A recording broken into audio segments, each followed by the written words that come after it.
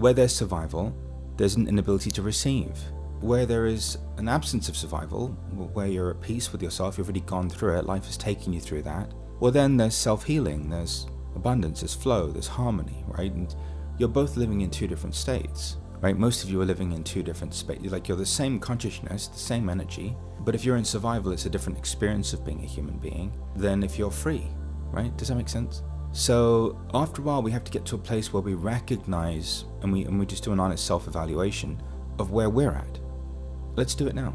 Just ask yourself the following question. Am I still in survival? And again, some of the manifestations of that are, am I still trying to control things? Am I micromanaging things? Am I still afraid to be myself? Is another great question. And so just get some awareness around it. Get some awareness and clarity around yourself and where you are. Know that it's okay. On the other side of it now, some of you are beginning to walk around and you're experiencing this oneness. You're experiencing this receiving. It's almost like things are happening and you're allowing them to, because now that you're not surviving, you're receiving, right? So that's how you know.